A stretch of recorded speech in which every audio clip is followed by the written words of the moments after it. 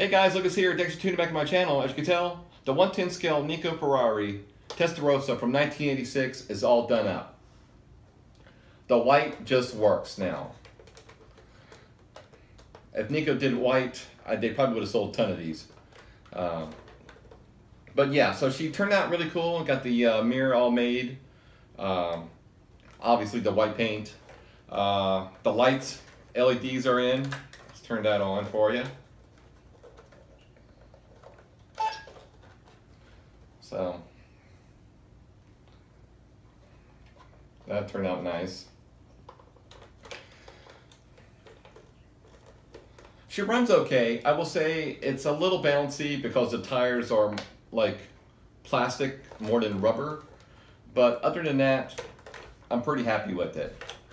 The stickers were a little bit of a headache because you have to take them off so slowly. You have to put those somewhere so they don't get messed up because it's paper quality. And then to attach them to the car, you got to use a special adhesive. I went with 3M mild adhesive. It works pretty good. But other than that, no real problems with this one, luckily. Now in this video, you're going to see the process of the build, and then right after that, you'll see the running portion. And all that's going to start right now. So now what we're looking at is the chassis going to its cleanup stage, basically. So I got to shave everything down that I don't want, I don't need, and get it all looking good and structured. We're going to clean all this out where the servos sit. This here needs to be removed. So if you're going to put a standard servo, you have to cut this back piece out. There's a little bit of the alley right there. That's where your servo is going to sit and be up against. So take your time, do that one nice and clean. You can shave it all down, it's no big deal. You will need a little area unless you cut the tabs off, slotted here. So your servo will stay in there. And then you can sort of rig something up to keep the servo in. What I'm gonna do is remove the setup that they have here. They have a push kind of setup where a pole comes through here and pushes the steering in the direction it needs to go. We're gonna shave these notches off right there, and then just have attachments so it can have rods attached to it and to a servo saver. So that way I can fully adjust the steering how I want it. Okay, so now we got to make a servo stay for our servo. So we got our gap cut out, and we'll drop our servo in here. So what I got to do is have some aluminum stock, very thin gauge, and I'm going to cut this up and mount a piece of aluminum in here, and then just bolt it down, just like that. Now we got the servo stay. It looks pretty good. Found a little decal I had left over, so let's put it on there. So that's cool. We got the steering set up in here. All that's good. Motor transmission housing gets pulled out of the Ferrari. So I'm going to show you how to take it all apart, take the motor out. It's not that hard, and I'll show you. We'll start right now. So I'm just going to pinch these little prongs, just like that. You don't have to pinch them too much, just a little bit, just like that. Wiggle, wiggle, comes off. Not very difficult there. Now this can be a little tricky, this little plastic piece, because sometimes this thing sticks. So luckily I've loosened up already a little bit, but these sometimes can be like almost tagged in underneath here. So you just gotta shake it, and it comes out. Now here's the trick part. There is a trick to this. So as you can tell, you can only see one of bolts here to take the motor out. To get to the other one, there's a method to it. So what I'll do, I'll just press my palm up against the wheel here and just start prying, little by little. And why I'm doing that, I'll show you. There we go. Okay, so I kind of got it about where I want. Then there's this the idler gear rod. Just kind of sort of move it a little bit. All right, kind of move it, and then we're gonna Move it a little bit more. There we go. Okay, so what we're trying to do, we want to tilt that bar, that pole right here down. So then we could slide the rod out, because you can't because of the knob here. Typically, so it goes up against that. But now we can. So we're just going to pull it on out, just like that. Get your little needle nose pliers like we used. There we go. So that comes right on out. Now we can access the other screw. Okay, so now, as you can tell, the 360 RS motor is out. Now we need to make some motor mounts for the 540. So this top hole here, the 540 will sit right inside, so it goes right on in there. So I have a tab here that will allow me to put a to make the 540 attachment bolts. So all I want to do is line it up about right, and then just make my marks. My marker. Put that one down right there. Okay.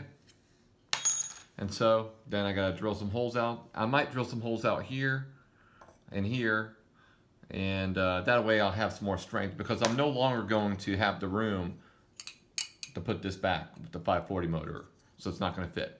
You can tell the motor's in, the pinion gear's on. The pinion I'm using right now is a Traxxas pinion gear. It's a 48 pitch, 32 tooth. I don't know if you can see it. Let's give it some gas. I got everything mounted to an ESC.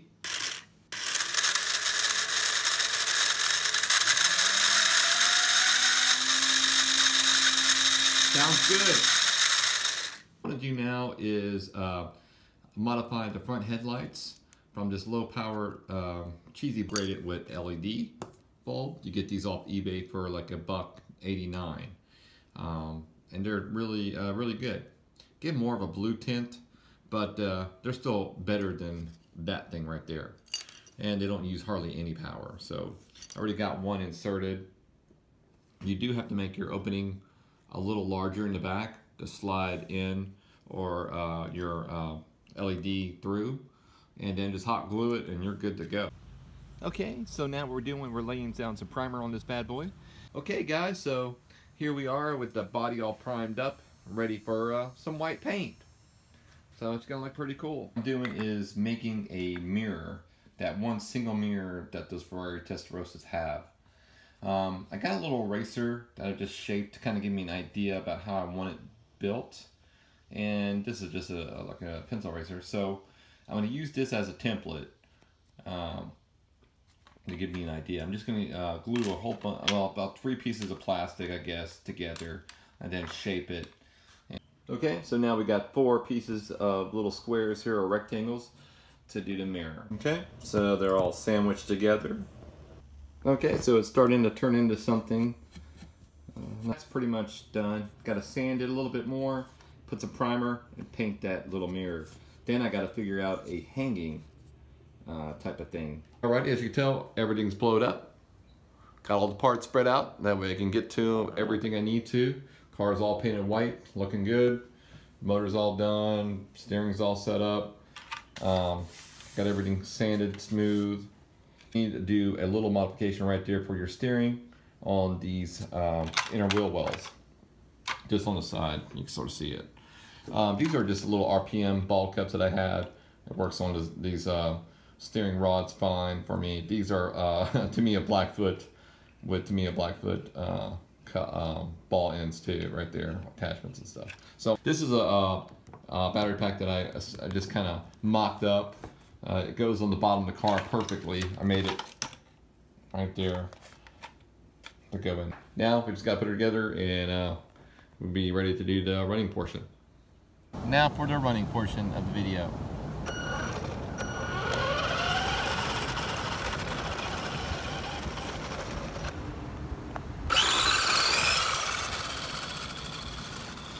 Here it goes.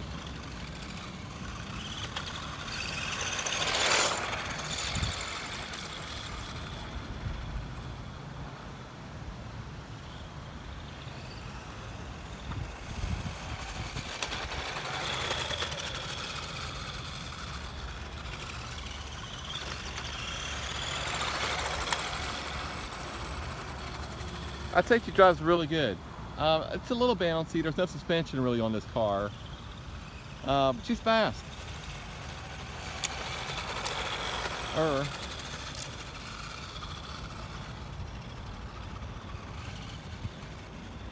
I'll do a review on this one as well later on. Once I do a couple suspension mods in the future.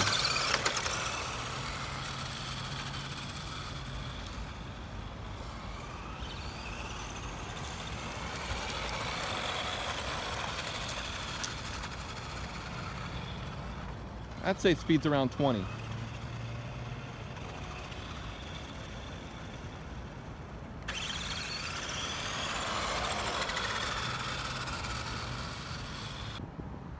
All right, so now let's run it with the lights on.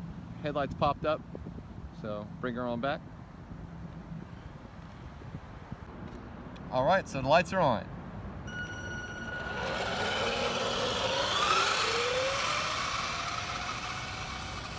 It does sound like a V12. All right,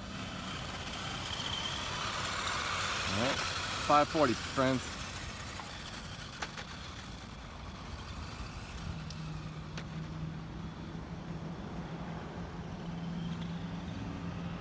I'm gonna do a little pass when it comes by.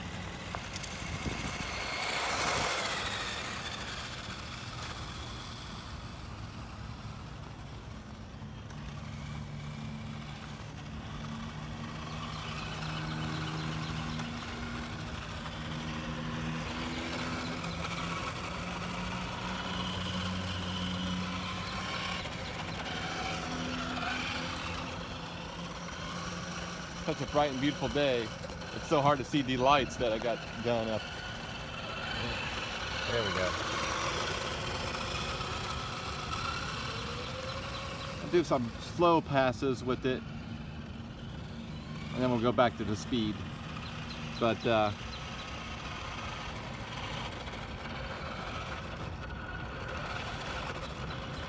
it turned out nice.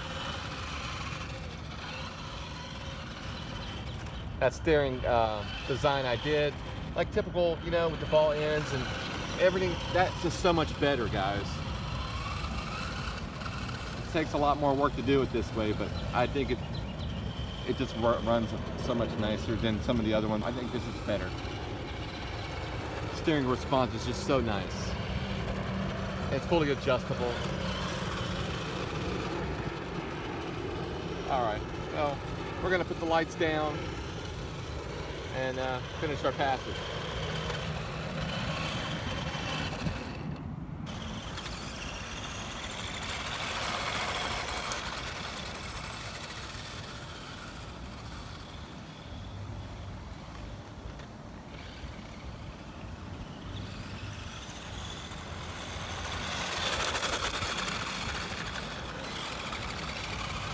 And I know everybody wants to know, will it do a 360 around? Yeah, we'll do that too.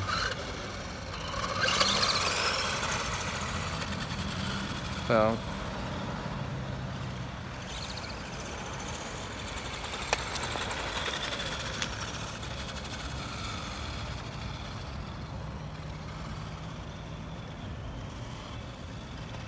all right, and maybe I'll do one pass with a 3S. Now for the 3S. Oh, it's already livelier. Oh, it's gonna be a demon. Let's see what this girl can do. The 3S power.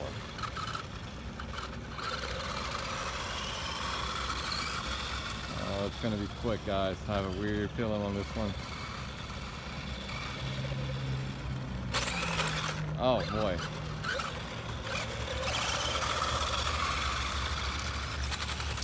Oh.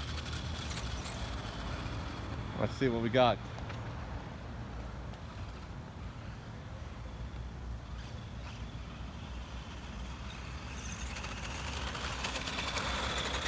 Oh, it's crazy with the 3S in it. It's too fast, man.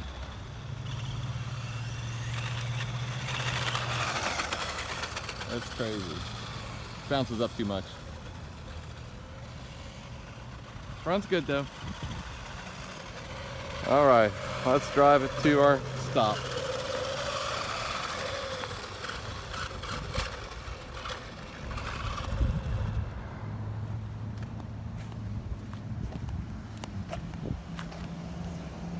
All right, there she is. That's gonna be a wrap with this bad boy. I couldn't be any happier the way she turned out. If you like my video, please hit a like, and I'm gonna love it for you subscribe. All right, guys, see you on the next one.